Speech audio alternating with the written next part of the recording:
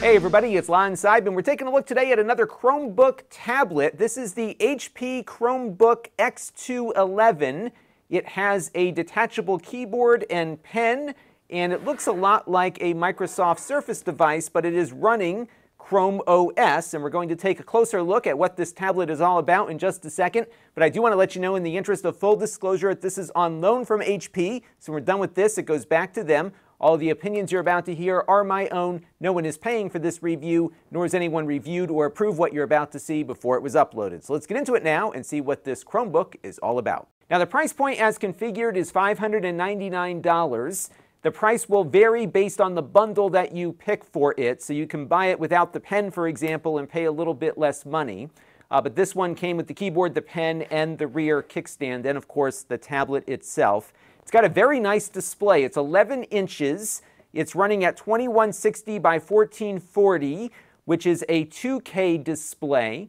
And it's very bright at 400 nits. And I really like that it's got a 3:2 aspect ratio, which makes it really nice for browsing the web and working on documents, especially when you're in this laptop configuration. Now, when you've got all the accessory items attached here, this weighs about 2 pounds 5 ounces, or just over a kilogram. When you detach everything, the tablet itself weighs about 1 pound 4 ounces, or 567 grams. It is all metal here. It really feels very nice and solid. It is a little thicker perhaps than some iPads and other tablets out there, but I don't think that's necessarily a bad thing. It's got a good amount of rigidity, but it's not that heavy, and it feels very nice to hold this in your hand as you write on it. So it does well as a tablet, and I think it does pretty well in a Surface kind of configuration when you've got the keyboard attached to it. This rear plate is the kickstand, and what you do here is just align it up with its magnets. It'll basically put itself into place here. The keyboard will also align itself with magnets and reattach to the unit, and then you can drop the kickstand and use it like a laptop. I found that it actually works pretty well on the lap. These things are always kind of a hit or miss, but this one, at least for my legs, I'm able to use it relatively comfortably. You do, though, need some length on your legs because you do have to account for not only the screen but the rear kickstand here. So a laptop is going to take up less real estate on your lap versus something that has this Surface-like design. Now, inside, this is powered by an ARM processor. It's got a Qualcomm Snapdragon 7C first-generation processor. There is a second generation of that 7C chip that we saw running on a Samsung Windows laptop recently. So this will perform a little slower than that Samsung laptop did, but I think for Chrome OS, this is a good pairing of a processor, especially given that a lot of the other ARM-based Chromebooks are running with slower MediaTek chips. This one performs pretty well, I think, for what it is.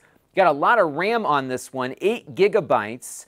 And you also have 64 gigabytes of storage. And the reason why the RAM is important is because these Chromebooks now run Android apps and Linux apps. And if you want all of that stuff running together at the same time, you definitely need the memory to do it. So it was nice to see an adequate amount of memory installed on this device. Now, HP says the battery life on this should be about 10 to 11 hours, and I would agree with that assessment if you stick to the basics like web browsing and email and some document writing and keep the display brightness down. If you're doing things that will tax the processor more, like Android games or some kind of crazy Linux engineering app, that, of course, will eat into your battery life more significantly. It does charge, though, via one of these two USB Type-C ports on the left-hand side of the unit. These are full-service USB-C ports, so they will output video to an external monitor.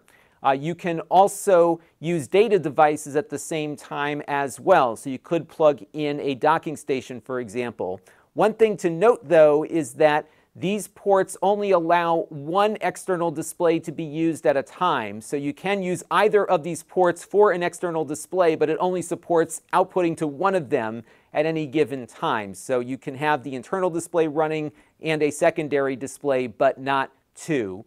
There is a volume rocker here. Above that is a SIM card tray. There is a 4G version available of this device. I don't have that one, but this door will be on all versions because you can also insert an SD card, a micro SD card, to augment its internal storage. So you can plug one of those cards in the side there and it will secure itself inside of that door. You've got to use a little SIM popper to get it out. Now, there are a pair of stereo speakers on this device. You've got one here and one here, so when you have it in landscape orientation, you will get decent stereo separation. The speakers are a little bit tinny, but it does have some very nice clarity to them, so I think it'll do well for video watching and doing conference calls and whatnot, but you might want to attach a pair of headphones for better audio quality.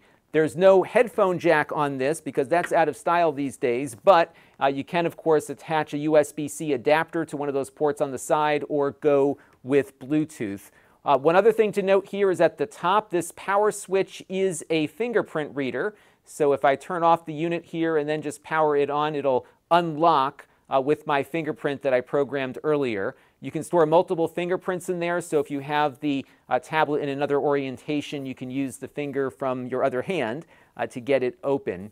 On the side here is a capacitive charger for the pen, and the pen that it comes with, at least in the bundle that I got, will charge with that capacitive charger here on the side. Now, the pen is a USI compatible pen, so it's a standards compliant pen. You can use any USI pen with this, but this HP pen will charge on the side here, which might be more convenient, and it attaches with a magnet, so it'll hold itself there pretty well, and you can have it stored either up or down, depending on how you attach it. Now, it's got a decent camera on the front of it here. This is a 5-megapixel camera.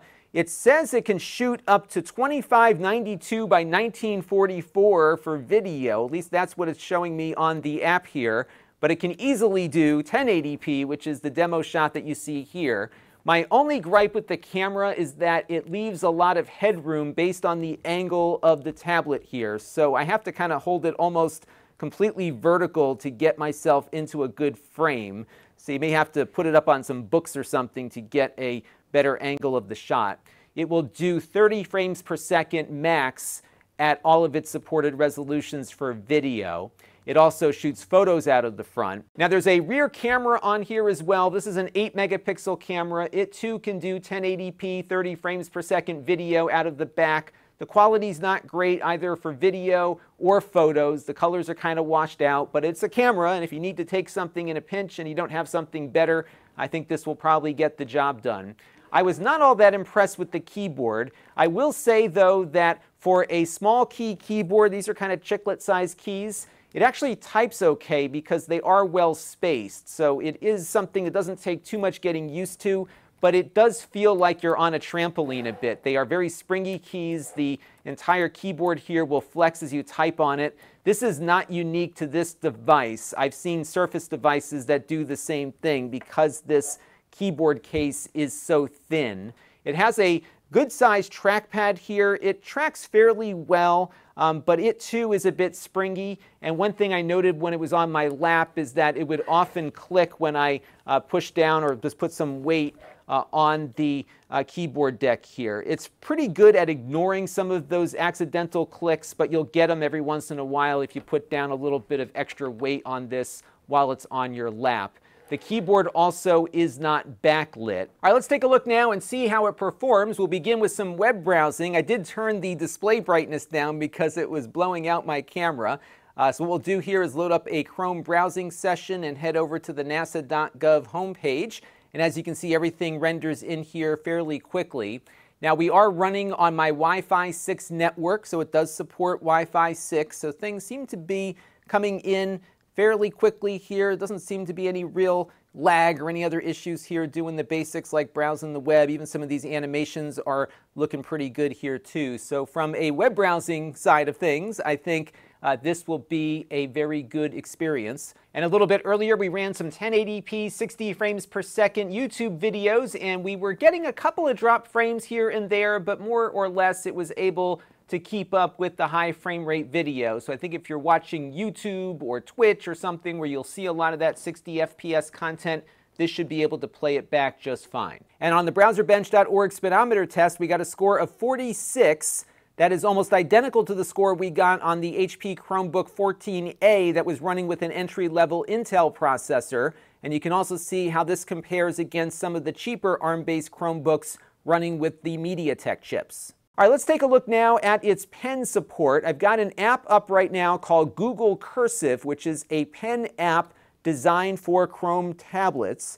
And as I write on the screen here, the pen doesn't feel like it's got the same level of precision that I would find on an iPad or on a Windows device, for example. There's also a bit of latency as I'm writing. Additionally, there does not appear to be any pressure sensitivity as I am doing things with the paintbrush here, for example. So if I push down harder, the line isn't any darker. So that's something that, of course, the iPad can do and the Windows tablets can do as well. And I'm pretty sure this pen supports that pressure detection. So the pen side of this is not quite there, and I think that's more on Google than it is on HP at the moment. So we'll have to see if software developments warrant something to update you on in the future. But right now, it's just not a great pen experience, and I would not buy this for its pen capabilities. That said, they do have some cool pen input options here. So right now, of course, I'm on a website, Google, and I've got the text input form here pulled up, and if I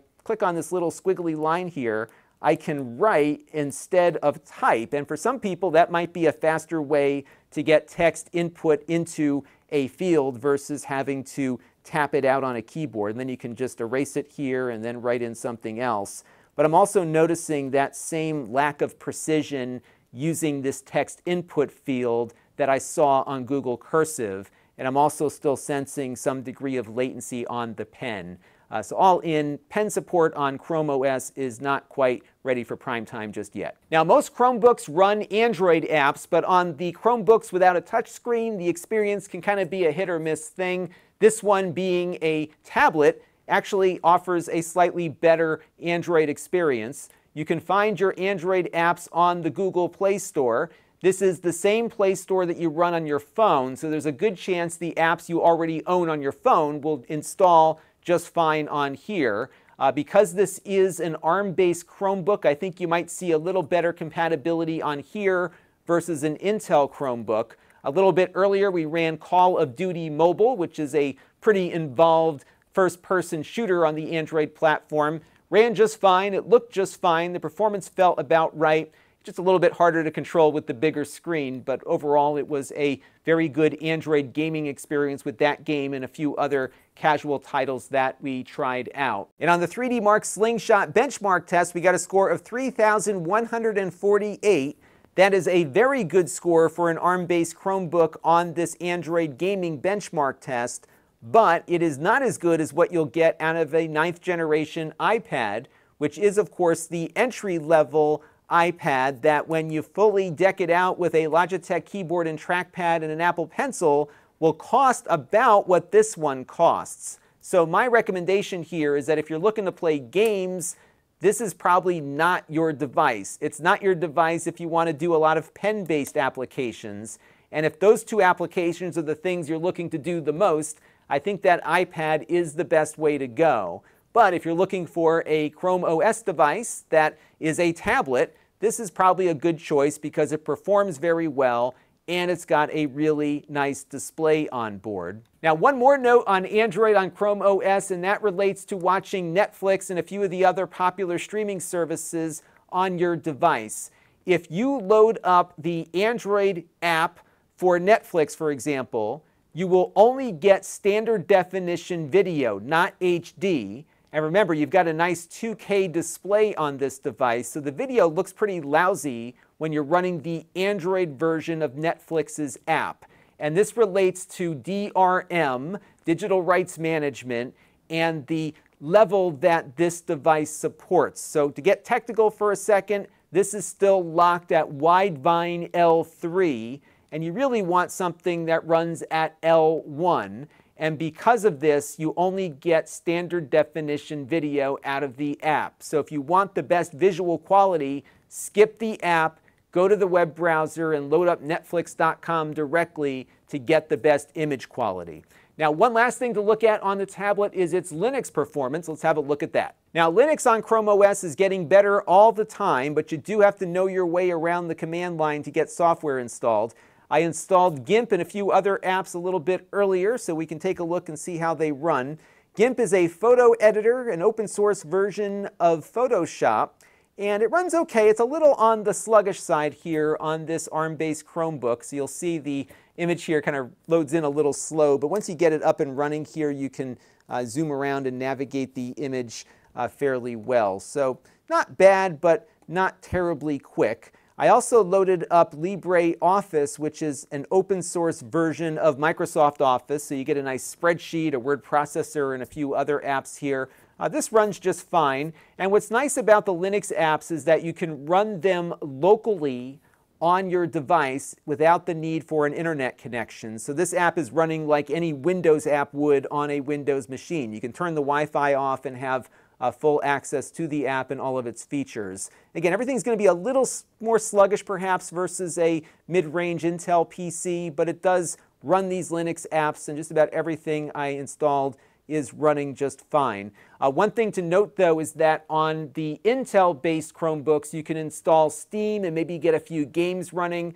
Because this is ARM and not Intel, you can't get Steam games running with this at the time I'm shooting this video. So the Linux stuff will be limited to development work and some of these open source apps that I demoed here. Now every Chromebook comes with an end of support date. This one's date is June of 2029. After that date, this device will no longer receive software updates, but it will still operate. And that date is fixed. It is not based on when you bought it. So if you buy this thing 5 years from now, you've got 2 to 2.5 years of support left on it before it ends. So just be aware of that when shopping for a Chromebook. So overall, this is a very nice Chrome OS device and easily the nicest Chrome tablet I have looked at. Unfortunately, Google's implementation of tablet functions on Chrome OS is not fully baked just yet. So if you are intending to use this for artwork or a lot of note-taking, I would advise you to probably look at the entry-level iPad that you can configure in a similar way for around the same price. Their pen functionality is just much better than what I've experienced with this device. So I would consider the pen kind of a secondary input option, not a primary one here. But for Chrome OS and all the things that you can do with Chrome OS, including Android apps and Linux, this is a very nice implementation. And if you're looking for a Chrome OS device that is in a tablet form factor, this is a relatively affordable and high quality way to go that also performs pretty nicely too. That's going to do it for now. Until next time, this is Lon.TV. Thanks for watching. This channel is brought to you by the Lon.TV supporters, including gold level supporters Hot Sauce and Video Games, Brian Parker, Chris Allegretta, Tom Albrecht, Thomas Anfang, Jim Tanis, and Handheld Obsession. If you want to help the channel, you can by contributing as little as $1 a month.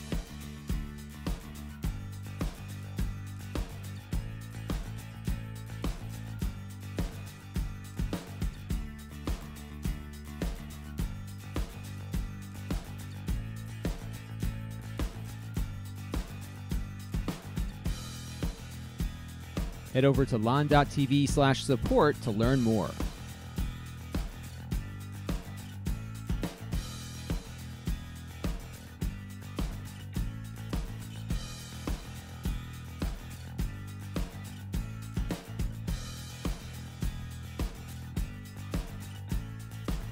And don't forget to subscribe. Visit lon.tv/s.